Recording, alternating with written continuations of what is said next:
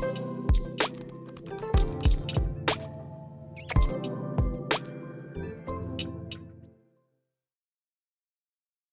Scott Peyton, the State Director for Right on Crime for Louisiana, Mississippi. I'm here with Kevin Roberts, the President of the Heritage Foundation. Kevin, welcome and thank you for coming to Baton Rouge and for sitting down to talk with me for a few minutes about criminal justice policies, not just here in Louisiana and Mississippi, but across the nation. When we last met in person, you were the President or CEO of the Texas Public Policy Foundation, so congratulations on becoming the President of the Heritage Foundation. We'll go ahead and just jump right in. For over a decade, as a national initiative of the Texas Public Policy Foundation, Right on Crime has been championing conservative criminal justice policies throughout the United States. As CEO of TPPF, you oversaw the Right on Crime initiative and helped it grow from just a few states to where it is today. In your opinion, why should conservatives and conservative values take lead in criminal justice policies, again, not just here in Louisiana and Mississippi, but across the nation? Well, two reasons, Scott, and thanks, by the way, for all the work that you do in Louisiana, Mississippi, and elsewhere. But those two reasons are, first and foremost, what defines us as conservatives. And so before we get to things like taxation and, for that matter, regulation, we're focused on the human person. And we understand that every human person, regardless of what he or she has decided to do with their free will, has dignity. And therefore, especially for first-time nonviolent offenders, who our research and work shows over 15 years have a chance not just to come out of prison and be okay, but to be flourishing members of society, that's where criminal justice reform really needs to be focused. The second reason is there is a lot of conversation today about the rule of law, about rising crime rates, about a porous southern border. One of the ways that we can honor the rule of law is to make sure that there is proportion in sentencing.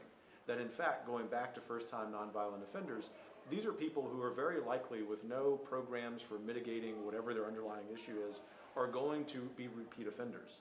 But if we can allocate public resources into rehabilitating them rather than imprisoning them 2, 3, 5, 10 times in their lifetimes, not only do we honor their dignity, but to come full circle in this response, we're also building the rule of law. It isn't necessarily the first way that conservatives would think about it, because we are law and order. You know me well, I'm a law and order guy first. But part of being a law and order guy first is to make sure the resources we spend on the criminal justice system are on the bad guys, not on the guys and gals who simply made a mistake, and they did, and they need to pay their price with some term. But when they come out, we don't want them to go back in and become even worse. I certainly agree with you, and glad you mentioned Law and Order. It's one of my favorite television shows. It puts me to bed on many sleepless nights. But the iconic opening line, about halfway through the middle, says there's two separate but equally important groups, and it's referring to the criminal justice system. And one, it says law enforcement who investigates the crime, and then the district attorneys who prosecute the offenders. We have seen the news from LA to New York, what's happening with progressive or liberal district attorneys. Here in Louisiana, our district attorneys are one of the most powerful elected officials in their parishes. They're elected for 6-year terms.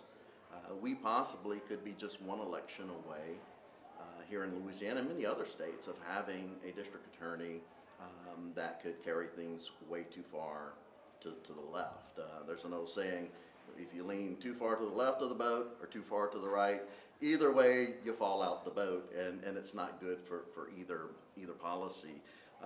What are your thoughts on prosecutorial reform, and again, not just here in Louisiana and Mississippi, but just in general? How can we hold them to be accountable and transparent so that we can ensure that they do what the Law and Order tagline says, to prosecute the offenders equally and with fairness and justice? Well, I'll answer your question specifically in a moment, but let me start with some context, which is underscoring the rationale you laid out in the preamble to your question. And this may come as a surprise to some people watching this, that in other words, those of us who are law and order types think that the district attorneys, the prosecuting attorneys are the good guys. And generally we would like to think that they are. But the problem is they're very abusive. And frankly, they've been perhaps most abusive here in Louisiana. And the reason they have is not because of law and order. The reason they have is not because they're quote unquote conservative. The reason is because of corruption and ego.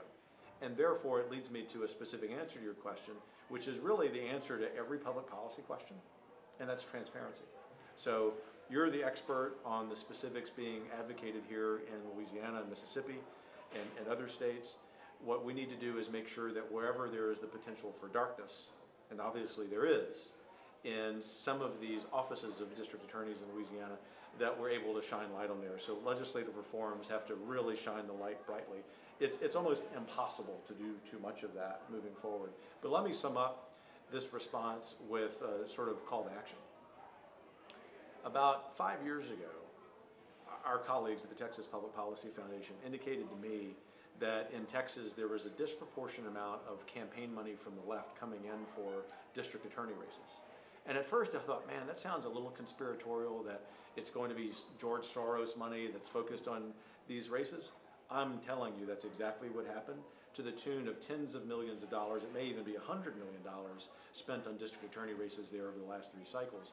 That's beginning to happen in Louisiana, to the point of your question, and the reforms that you're advocating have to be put in place in order to stop that. I agree as well, and you know, here in Louisiana, we have not seen to the scale that we're seeing in New York and Los Angeles, but the potential is there, the framework is there, that they can do this without, you know, breaking any laws, and without the general public even knowing what's going on. Yeah. We don't hear a lot of cries. We have an extreme example of someone that was sentenced to life for stealing a pair of hedge clippers, you know, in one area. So that's one of these far extreme right.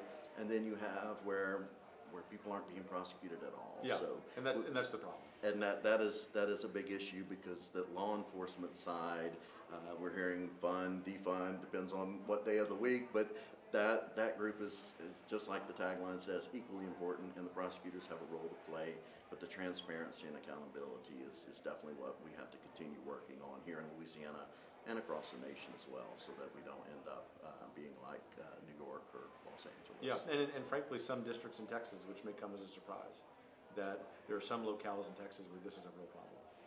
Hopefully we can battle that here in Louisiana, and you can tackle that on a larger scale from the swamp in D.C. I'll add that to my list. Yes, I'm sure it's a short list. And you touched on it, and I've touched on it in some of my questions, but as conservatives, we view criminal justice policy through the lens of public safety, right, and through victims' rights. Victims are there is a consumer of the criminal justice system, it would be victims. Here in Louisiana, there was a poll a few years back where most people, about half, agreed with reforms in general. Mm-hmm. But an overwhelming number of people did not trust the criminal justice system. Right. And a lot of that is because of recidivism, people returning back to prison, and it's a revolving door. As a probation and parole officer, you know, for a little over a decade, I saw the importance of reentry and the need that individuals had, either coming out of prison or those that were placed on probation, to address certain whatever issues, underlying issues that they had. What's your thoughts on, and you mentioned a little bit earlier in your first answer, on providing second chances, providing that opportunity for individuals who have served the time that the courts gave them, and now they're back in society trying to reintegrate, but they're running into barriers because of that stigma of the felony conviction? Well, I'll be candid, blunt on 2 points. The first is I have zero interest.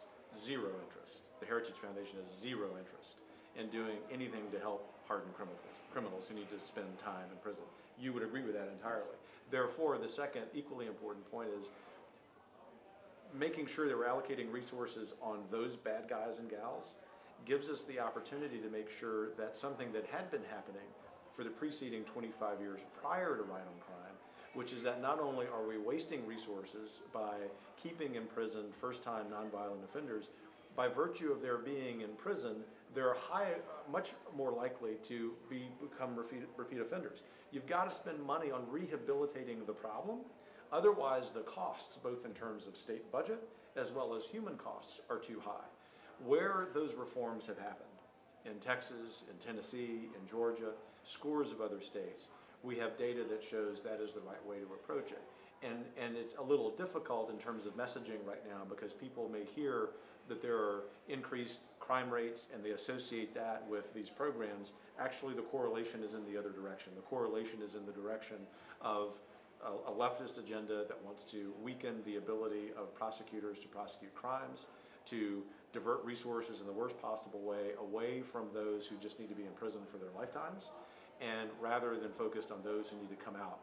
We have so many success stories, and I don't mean this in an anecdotal way. You've got the evidence that proves it, of people who have benefited from this, but I would sum up by saying it isn't just those who are in prison who serve their time who benefit from this. As a society, we benefit from it, because when society honors the rule of law, when society honors the dignity of every human person, when society honors that someone who committed a crime serves the crime, it is just as important that we honor that they serve that crime and they should come out and be people who are fulfilling, flourishing lives as we do being focused on sending them there. That's the conservative message on criminal justice reform. And I will just say that it's deep South states like Louisiana and Mississippi that have the most work to do to get there. And you, my friend, are doing a great job doing it. Thank you, Kevin. I appreciate that. And you're right. We have here in Louisiana and in Mississippi, go back and forth with the highest incarceration rate.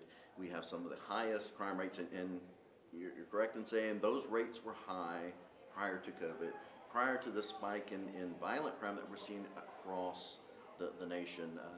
95% of the people that are sent to prison come back. And we have to make sure that and it's not, we firmly believe in personal responsibility. They need that hand up, not the hand out.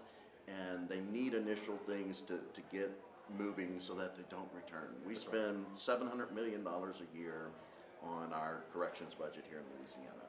I can think of about 100 other things that we could spend that money on that directly relate to our high rate of incarceration, our high crime rates. So finding a better, effective way that keeps public safety as the main focus, and victims, if public safety is first, victims' rights are logically next. And we can have a safer state, which will contribute to our economy. We'll have more people moving here. We can be like our neighbor to the west in Texas. So. Well, and increasingly, you're not your adjacent neighbor, but neighbors like Tennessee and Florida. And this is part of a much broader agenda that you are part of, where we're making sure that the very precious resources we have in the state budget are spent on things that actually help people flourish, rather than some legacy system that not only is a useless waste of money, but is actually harmful to all of us. Yes, I agree. Well, Kevin, you are a good friend, a great American, and a solid conservative voice, and we hate to lose you in Texas and at TPPF, but we're glad that you're in D.C. Because we definitely need you there now. So. Well, that's kind of you, Scott. It's a pleasure to do the Lord's work in the Devil City. So keep up your great work. Heritage looks forward to continuing to support it. Thank you, Kevin. You bet.